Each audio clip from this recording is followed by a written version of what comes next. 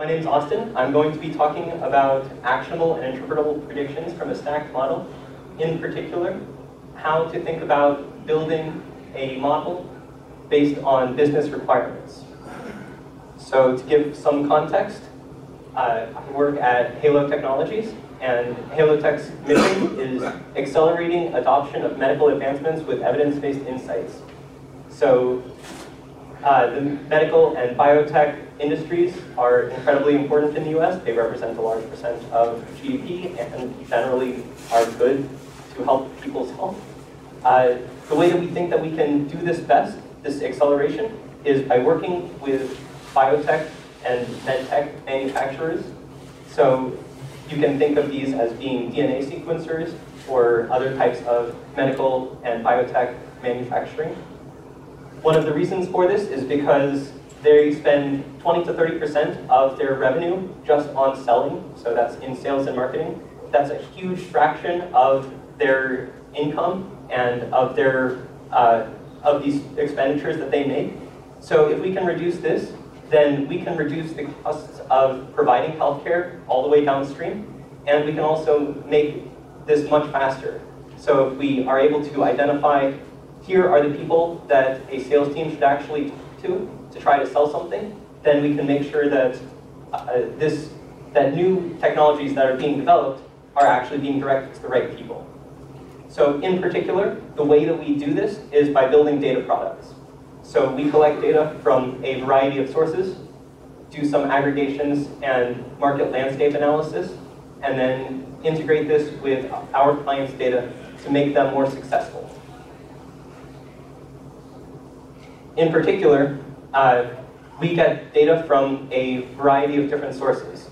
So we have a data ingestion platform so that we can get data from SEC filings, publications, clinical trials, various types of grants, and a slew of other sources.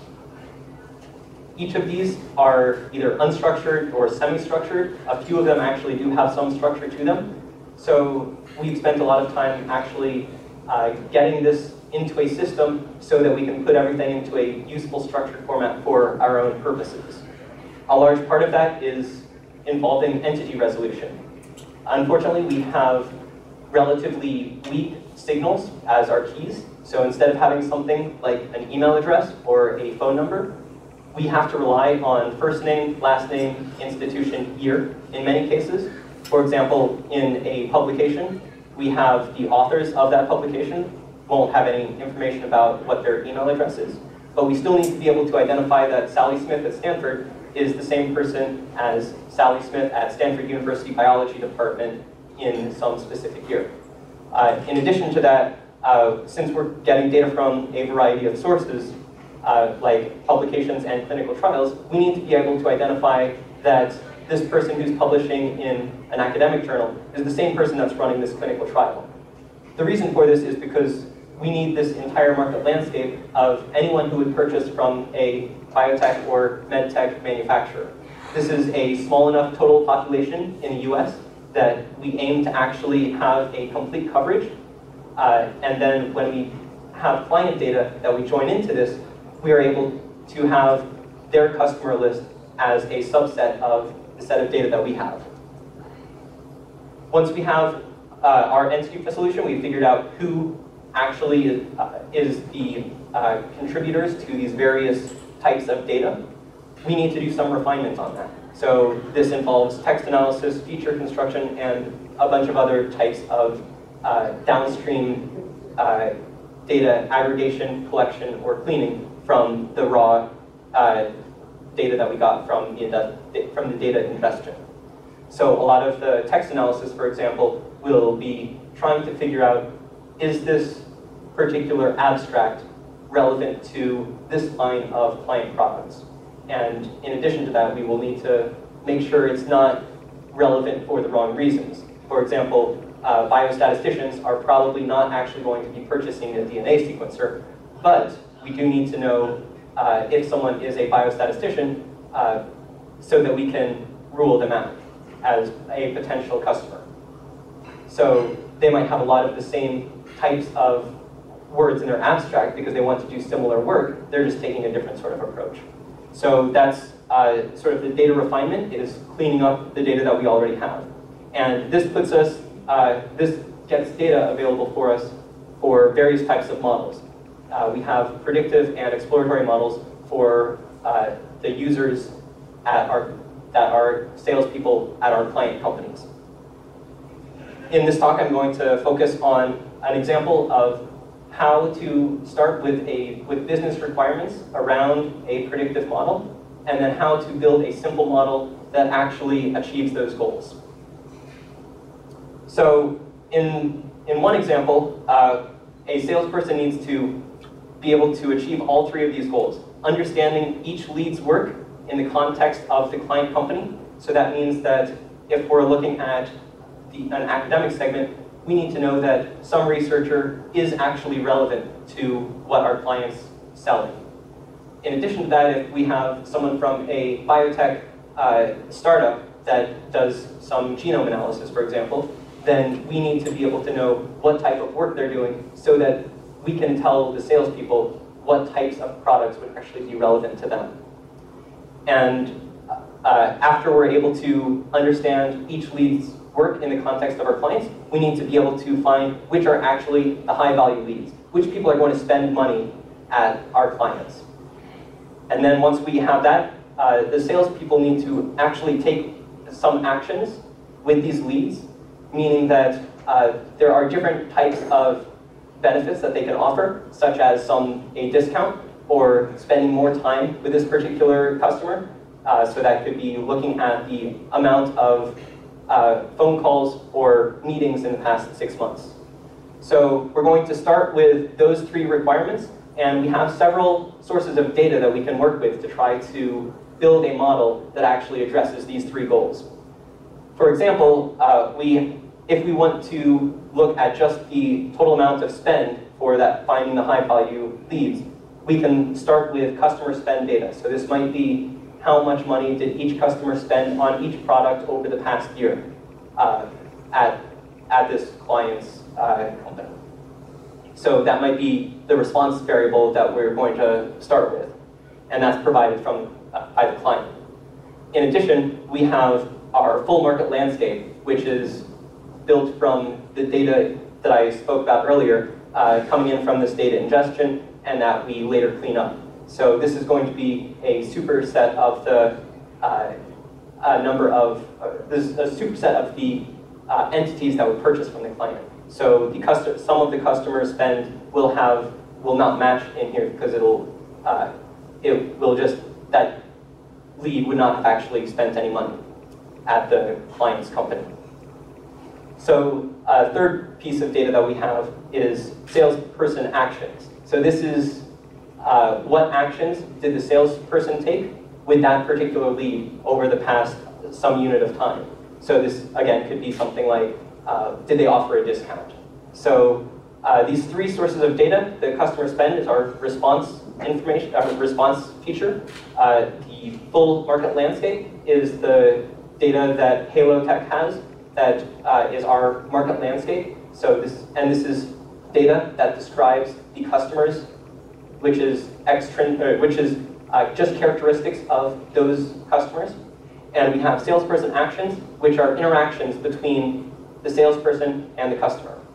So in order to try to get at this first goal of understanding each lead's work in the context of the salesperson company, we can build a first layer of models just connecting the customer spend with the full market landscape. So that's training a model where the response variable is the customer spend and the explanatory features are the full market landscape data. So from here we can build an opportunity table. And we can then actually achieve this goal of figuring out what the lead's work is in the context of the client company by looking at, for example, the local importances in this opportunity model. So if we just have a random forest for that opportunity model, then there are standard methods like local importances so that you can figure out what are the relevant features on a per prediction basis in that model. So that allows us to achieve this first goal. From there, we can take the output from that opportunity model and take the negative residuals, so that is the predicted minus the observed values, because that represents an opportunity that the salesperson can actually go out after. Because if we think that this particular lead has an opportunity to spend $1 million with the client, but they're actually only spending $800,000, then that represents a $200,000 difference that we would expect to be available, that this customer's characteristics, like how much money they have raised in grant funding, or the type of research that they have published on, various other features, suggest that there is more opportunity that is actually being achieved by the salespeople at this time. So we can take that negative residual from the opportunity model and build another layer of model using that as the response variable and using the salesperson actions as the explanatory features. So when we do that, we get some predictions of which are actually the values that salespeople can get by going after these individual leads. Because we're predicting, we don't want to just predict that difference in predicted minus observed in the opportunity model. We also need to know that that is explainable by salesperson actions.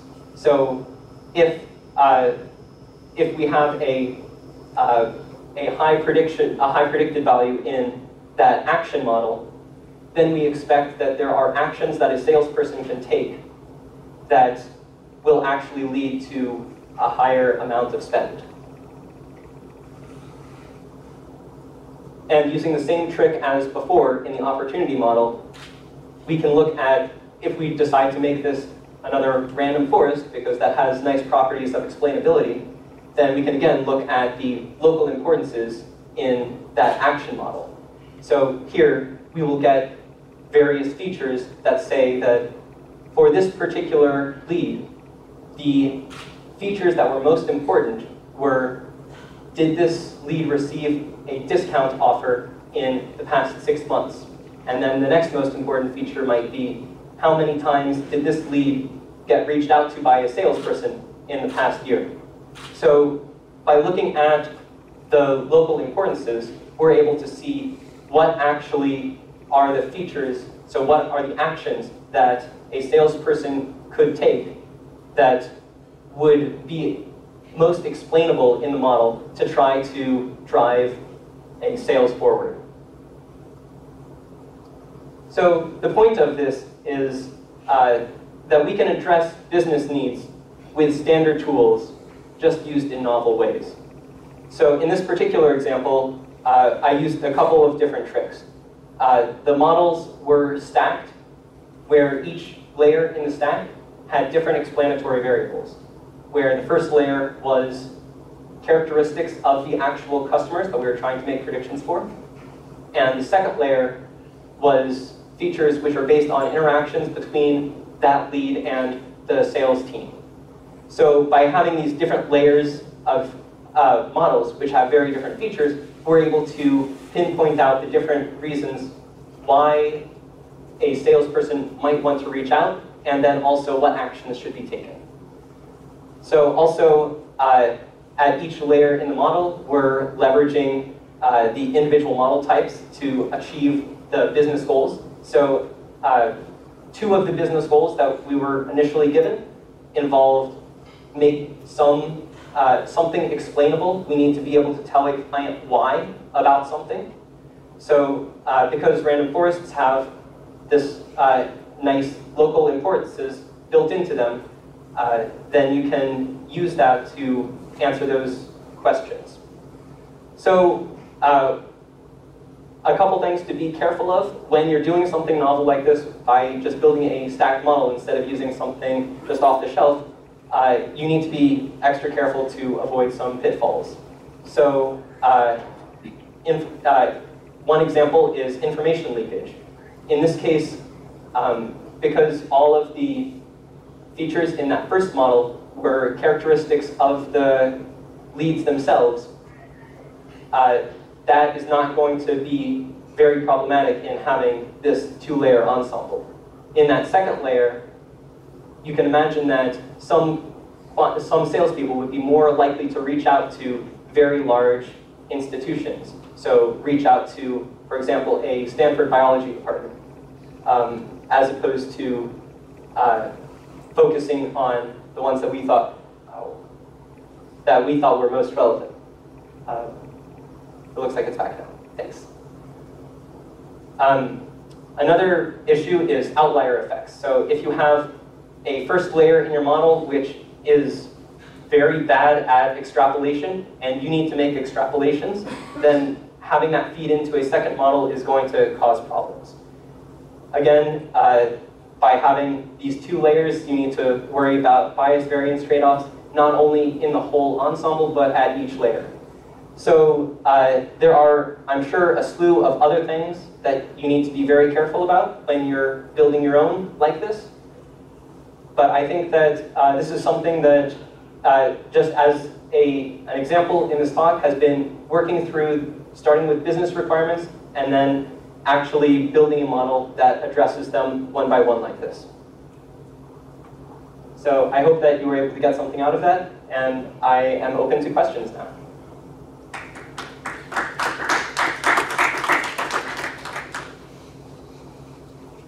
I'll start it off. Is this on? Okay, great. I didn't hear the word causality, I don't think, but it seems like you're thinking a lot about causal issues. Is there any path forward for these things to sort of introduce counterfactual reasoning or causal interventions, like that sort of stuff? So for a relatively short talk, I am glossing over plenty of the details, as you can imagine. We don't need to address causality directly for this particular use case, because from these requirements, we just need to understand the lead's work in the context of the salesperson's company. So there's no causality that is required there. We just need to have a case so that when a salesperson picks up the phone to call someone, they know instantly what type of person they're talking to.